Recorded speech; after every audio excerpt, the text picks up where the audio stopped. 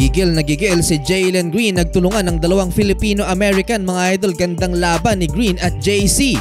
Third and last match ng Utah Jazz at Houston Rockets ngayong season, muling banggaan ni JC at Jalen Green. To start the first quarter, Jalen Green finger roll layup pero nag-iisang field goal lang ito ni JG sa opening frame. Isa lang din kay Jordan Clarkson, corner 3-pointer pero nagtala mga idol ng 5 assists sa unang 9 na minuto ng Gilas guard. Binuhat naman ni Lauri Markkanen ng Utah Jazz with 18 points. 7 of 11 from the field mga idol lamang ang Utah sa pagtatapos ng first quarter, 31-23.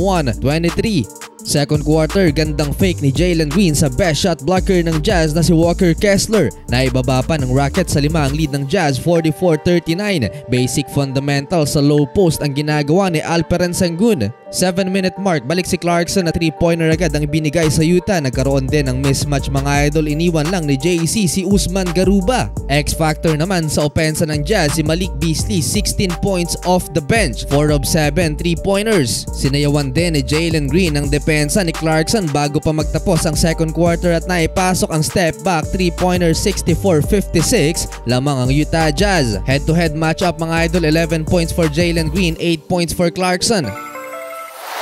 Third quarter, bahagyang nagkapisikalan ng dalawang Phil-Am guard, nagkakabantayan si JC at Green mga idol. Magandang panimula sa second half ni Jalen Green, quick 5 points and 1 poster naman ang sumalubong sa top 3 rookie ng Rockets na si Jabari Smith Jr. nang dakdakan siya ni Lauri Markkanen. Hindi naman pinalusot ni Sengun si Jordan Clarkson sa shaded area, na iwan na sana si Jalen Green for reverse dunk pero na-block ng Turkish big man. After ng sequence na yan mga idol, end 1 sa ilalim at nag-flex pa si Alperen Sengun. Solid din kasi ang footwork ng batang to mga idol, mapa-high at low post. Napakaganda ng galawan. Last 2 minutes lumamang na ang Rockets 86-85. Agad namang binawi ng Utah ang lamang sa Rockets sa back-to-back 3-pointer ni Malik Beasley at Mike Conley, 95-86 sa pagtatapos ng third quarter.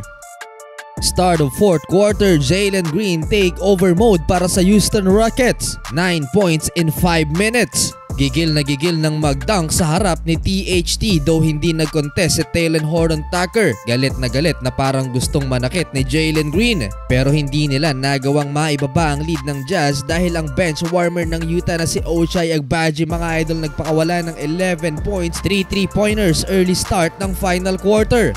Last 6 minutes mga idol, napasuntok sa sahig si Clarkson dahil sa depensa sa kanya ni Green at nang i-double team pa siya ni Alpi. Hirap sa paint si Clarkson mga idol pero down the stretch, matapos ma-frustrate, nagtala ng clutch 3-pointer si JC to extend the lead. Tinulungan naman ni Green ang fellow Phil-Am na makatayo matapos subukang is-save ni JC ang bola. Pero ang nagdala ng laban sa Utah Jazz noong crunch time mga idol, walang iba kundi si Lauri Markkanen, 40 points na. Nag-e-enjoy na lang sa last 2 minutes ang Utah Jazz at nagtala pa ng driving dunk si Jordan Clarkson. Hindi pa tapos si Lauri Markkanen mga idol, back-to-back 3-pointers sa last 1 minute. Final score 131-114 mga idol, panalo ang Utah Jazz sa likod ng 49 points, 8 rebounds ni Lauri Markkanen, 19 points, 4 rebounds, 5 assists kay Clarkson at 30 points kay Jalen Green.